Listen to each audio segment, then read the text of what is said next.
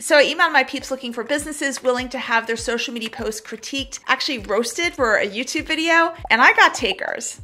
And since most of these folks are very active on Facebook, this video is going to focus on Facebook posts. And I'm going to give a lot of tough love here, but it's so all of us can learn. So I do need to preface this by saying that all the businesses featured today are good at what they do as a profession. I either know them personally, or I've heard how good they are, or they have a ton of 5-star reviews on Google. It's just that their social media isn't always doing them justice, and we need to fix that now. So let's start with the first business, which is Take the Lead Dance Studio. And I'm choosing them first because the name of their company is Take the Lead, and therefore they should take the lead in this video because that comes first, my OCD. But anyway, I can vouch for their dance studio personally, as my husband and I did take dance lessons from them, and it was a really fantastic experience. Okay, so I'm going to pick on their Facebook post right here, and it's promoting cha-cha and tango lessons with Emmanuel Papachena. I'm hoping I'm pronouncing his name correctly. And let's first talk about the imagery and then go to the verbiage. Okay, with the imagery, it is somewhat dynamic. There's a starburst coming out and this cool font, but I think it could be a whole lot stronger, and that's because people are drawn to people. So let's look at how Emmanuel and his dance partner are portrayed in this flyer/image. Okay, their picture is way too small and their legs are cut off, and it's really challenging to ballroom dance without all your legs. So I might recommend we move these guys down so where they're cut off touches the bottom part of the flyer so the cutoff looks more natural, and then make their photo a whole lot bigger. And the Take the Lead logo isn't needed here. People already know the post is coming from the studio because Take the Lead Dance Studio is already at the top of the post in the timeline. Whenever we're creating any marketing piece, we need to go for the cleanest look possible and ask ourselves honestly, do we need this element or not, and get rid of it if we don't, because cleaner looks look more professional, but they also attract the eye more. And remember that about 50% of people check their social media on their phone, so any imagery that we're creating is going to be a whole lot smaller on a phone, and then any elements within that image are going to be teeny tiny. Like some of this verbiage, like the teeny tiny part that says that Emmanuel is one of the top competitive dancers and coaches in the world, is really hard to read, and again, it just adds clutter here. So I'd move this information to the caption above, or what I mean is write a caption above, because there is no caption above right now. So if we have some of the details in the caption, that allows us more space to create a cleaner, stronger graphic underneath. But what if we scrap this whole thing and do a video instead? I mean, we're talking about ballroom dancing here. We're talking about movement, and the people signing up for these classes want to learn how to move. But even if Take the Lead didn't have the time to create a whole video to promote the class, and I get that, they could take a video clip of Emmanuel and his dance partner dancing, and with Emmanuel's permission, of course, and then use that video clip as kind of like the teaser and draw for the dance classes. So I looked up Emmanuel on Facebook and found this on his page where he's also promoting the classes that Take the Lead, and I downloaded the video and I put it in Canva. And by the way, if you're a regular to this channel, you know I love Canva. It's like the graphic design tool for non-graphic designers like me. And I changed the original post to now look like this. And remember, when we're creating graphics and we're adding text and we're adding images, remember that we can also add video to that graphic. And it's just going to make the whole thing a whole lot more dynamic. And it's easy when you use programs like Canva to kind of just add everything together. Maybe this is my new design gesture. This, I don't know. And like I mentioned before, we still need the details in the caption above, so here's what the caption could say. Learn to dance with Emmanuel Papachena, one of the top competitive dancers and coaches in the world. $50 for each 4-week class at our studio in Hokessen. For details and to register, then there's a pointy finger with the contact information. And you'll see, by the way, that I'm trying to keep the caption as brief as possible too. I don't even put the full address in Hokessen, Delaware. I just mentioned that it's in Hokessen. I believe that practically everyone who likes the Take the Lead Facebook page already knows where Take the Lead is, and if they don't know where it is, they can find that out during registration or look it up anywhere on their website or Facebook page or anywhere else. It's not important for the post. Okay, I hope that helped, and now we're going to move on to the Smart Kids Club. Now, this company offers apps with a collection of ebooks for children so they can learn to love reading, and we're going to look at this Facebook post here. Check out this case study on Smart Kids Club by Google Cloud. Now, the fact that Google Cloud has a case study that features Smart Kids Club, that already speaks volumes. Get it? Volumes? Books? Volumes? Okay, I thought it was a little funny. I mean, not a lot. A little. But anyway, this post has major problems. The first being that it starts out with a lowercase letter. We all know that sentences start with uppercase, and I'm sure that Smart Kids Club knows that too. Maybe they just didn't proofread the post carefully, but I would strongly urge them, especially because they're dealing with literacy and education, that they take extra care in proofreading their posts. And actually, all of us need to take extra care with it. We're not going to be perfect, but there are more errors out there than there need to be. And believe me, I make typos too. The key is just trying to minimize it as much as possible, because typos chip away at our credibility, even if it's just on a subconscious level. But another thing I would do is give this caption a little more oomph so it gets more attention. Right now, it's just not that exciting. Check out this case study on Smart Kids Club by Google Cloud. Whenever we write a post, we have to ask ourselves, why would someone do the thing we want them to do? And in this case, why would someone stop whatever they're doing in the middle of their busy day to read a case study? So let's just try to jazz it up a little bit. So how about if we change it to something like, fewer kids read for fun these days. Check out the behind the scenes technology we're using to inspire kids to read and learn. Thanks to Google Cloud for featuring us in this case study. So we're identifying the problem, which is fewer kids are reading these days, which is true, according to Pew Research. And then we're piquing curiosity with the words behind the scenes. And by the way, anytime you can use the words behind the scenes, any excuse you have to say those words, say them, because people love behind the scenes. But I still thought it was important to mention there is a case study from Google Cloud, because that's huge. You'll see in the post I also tag Google Cloud, so maybe Google Cloud would share it with their following. Now let's look at the image. It's just a logo, and logos are very uninspiring. I haven't met a logo that just makes me want to buy. Now, I know that this image is what automatically populated when Smart Kids Club shared the post, because it's a clickable link, and really whatever image shows is on the Google Cloud website side. The Smart Kids Club really doesn't have much power over what auto-populates for a clickable link. But as we're loading a post and we see the image that's popping up is kind of like, we have to give ourselves permission to do some type of workaround. So what I recommend in this case is, instead of having a clickable link, put the link in the caption above and then just have an eye-catching image underneath, which won't be clickable, but at least it'll stand out a lot more in the newsfeed. So now the caption, which I originally edited, will now look like this with the link at the end. Now this link is way too long. It's a hot mess. We need to shorten it. So I'm going to go to bit.ly.com and scroll down a bit and paste the long link here. And then here's the shortened version of the link. And now the post looks like this. And that looks a whole lot neater. Now for the image, we can keep things really simple. I'm just taking an image from the Smart Kids Club website, and then I put in Canva and put the Google Cloud logo on top of it. And I got the logo from Canva's image library. It was super easy. It just took a couple seconds to do. And by the way, if we haven't met yet, I'm all about keeping your social media as streamlined and as easy as possible, but also powerful. So if I'm suggesting that you do something, it's going to be something that I know is doable.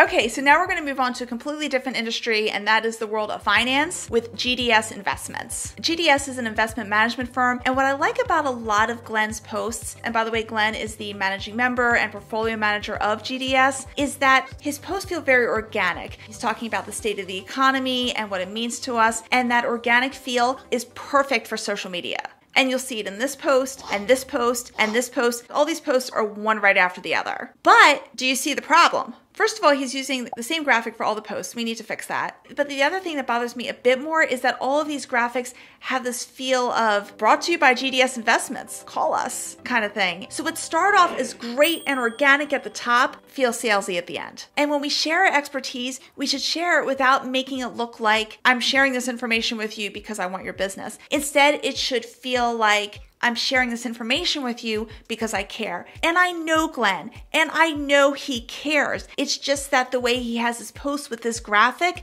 doesn't make it look that way. And what makes it worse is that this graphic appears over and over and over again in his timeline. Now that said, what Glenn could do if he wanted to is put his contact information in the caption in maybe every third or fourth post, but not in all of them. In most of the posts, we want to just kind of keep it purely educational. I mean, anyone who reads the post will know it came from him. Now, as for the imagery, let's look at this post that he did about Target and Walmart. Now, I will tell you that if you're doing a post about a very well-known business or a famous person, it's very difficult to find a photo that doesn't have some type of copyright restriction. And if you run into that situation, go to commons.wikimedia.org. And that's Wikimedia, not Pedia. You type in what you want, and then where it says license, choose no restrictions. And here's a picture of Walmart that's in the public domain, so we can use it. The only other thing I'd change about this post is getting rid of the hashtags. If you're regular to this channel, you know I've talked about hashtags before. On Facebook, hashtags hurt more than they help. No one, or practically no one,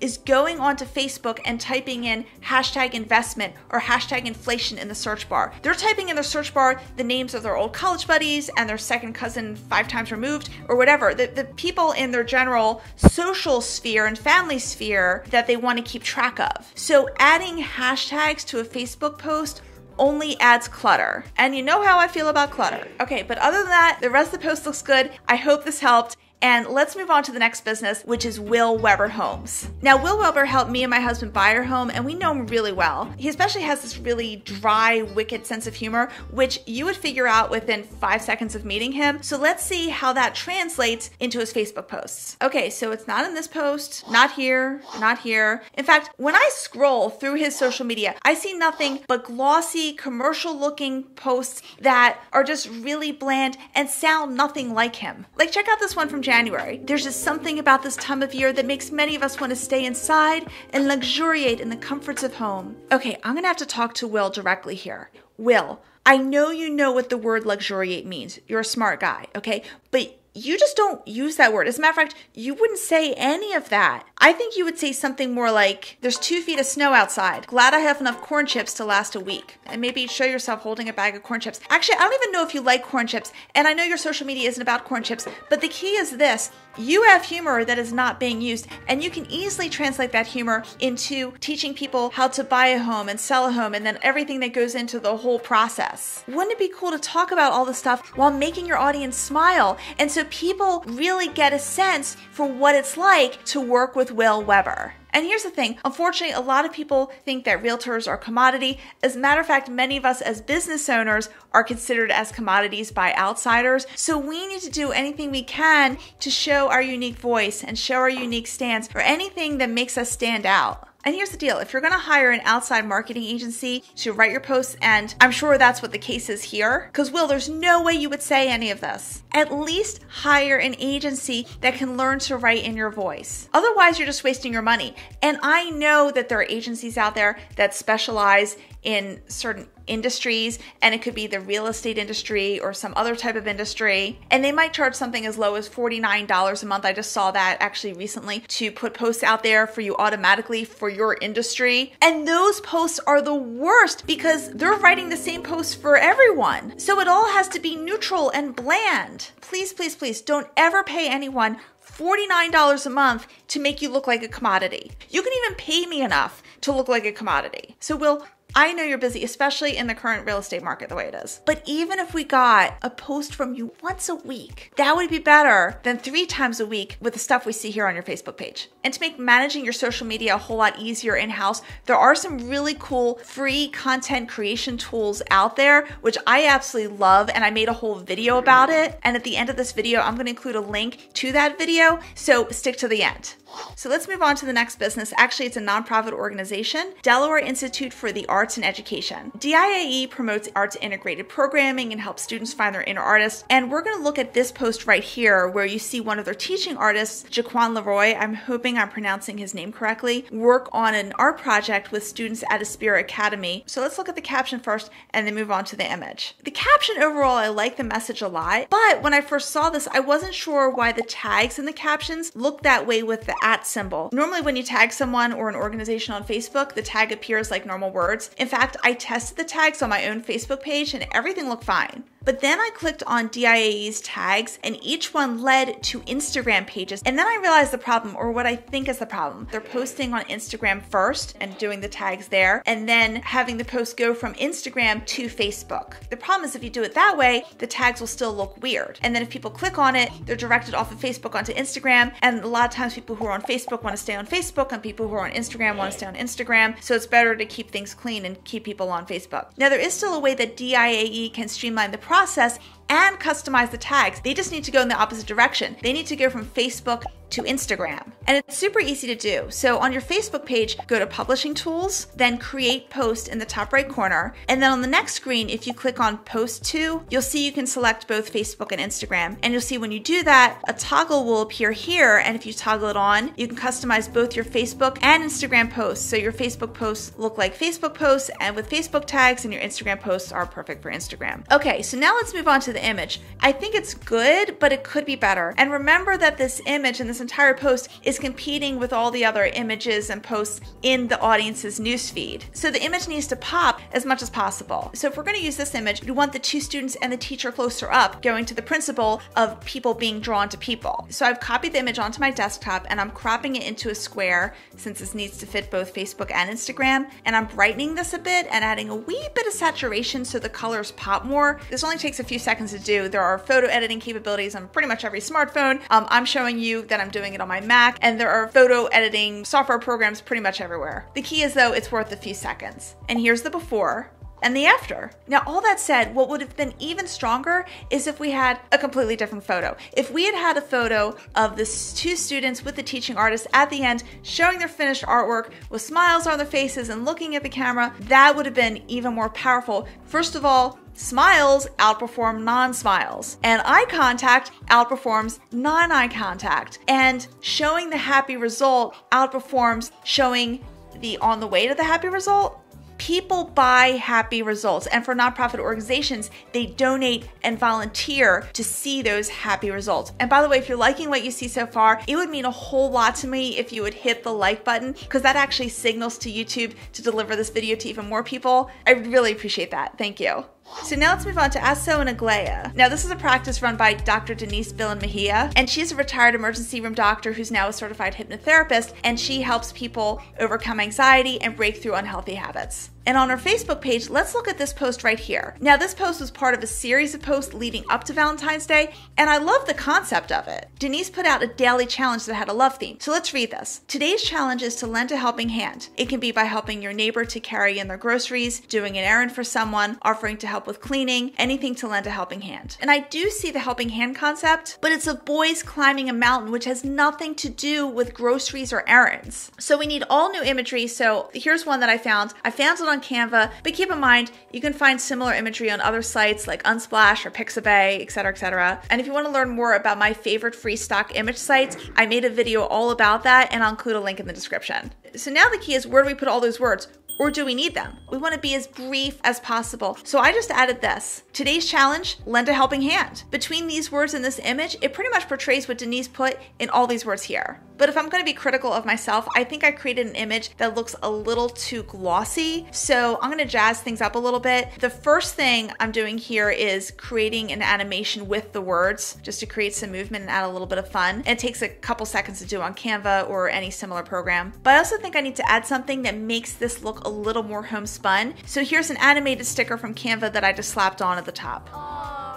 The other thing I see about Denise's original graphic that I see so often, and I just have to mention it here for all of our sakes, is that there are too many words in all caps. Now, all caps may be bigger, but they're actually harder to read because all of the letters are the same exact height, so it's actually harder to differentiate the letters as you're reading them. It's fine to use all caps for a short headline, but not for an entire sentence or paragraph. Lowercase letters all have different heights. Some are high, some are medium, some are low, so they're easier to tell apart and easier for the brain to process. So I have today's challenge in all caps, but the actual instructions in upper lower. Also, whenever we run a series of posts like this Valentine series, it's super helpful to have them branded similarly and at least allude to the company brand. So for Denise, I took these colors and font straight from her website. Okay, now for the caption, and Denise has a good start here. How about sharing a little love with your community? Although I do have to bust on Denise for ending the sentence with an ellipsis. Ellipses at the ends of sentences, you know, the ...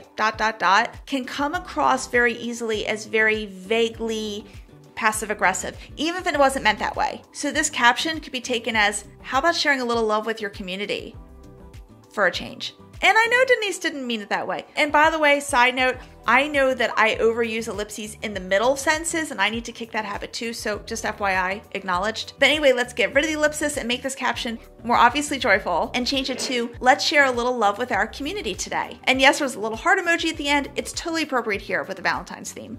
Okay, so now let's move on to a post that highlights a problem that I often see, and that's from my colleague, Ron Sukenik. Now, Ron is an expert at helping professionals nurture deeper relationships through networking, and he's president of the Relationship Strategies Institute, and he's a pro with LinkedIn, so definitely check him out there. But because he volunteered for this roast, I'm gonna bust on him for one of his Facebook posts. Now, this particular post is about some networking opportunities in the Indianapolis area through Gold Star referral clubs, of which Ron is a regional director. So let's start with the big picture problems and get granular. The big picture is that Ron is trying to smush a whole bunch of information in a single post. One of the biggest traps that most of us fall into, and I've fallen into it too, is overestimating our audience's bandwidth. Most people are overworked and overscheduled, and very few people are going to have the patience to stop and look at this post and look at each flyer individually. And for 3 of them, it actually means clicking on the flyer or tapping on the flyer so it can expand so people can read it. That's too much effort to ask of someone. And also, if you put everything together all in one spot, it looks very cluttered.